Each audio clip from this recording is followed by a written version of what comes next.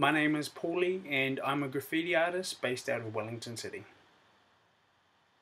On the 1st of November, I'll be travelling to Korea to help young people.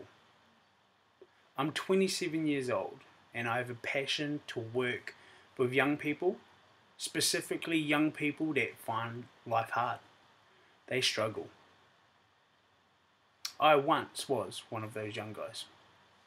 But I was lucky enough that I met somebody that helped me turn my life around and they gave me a second chance.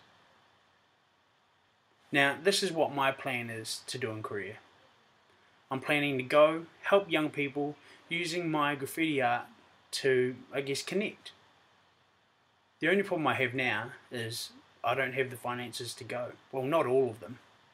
So, what I'm asking is that you would join with me to help see a young person's life changed.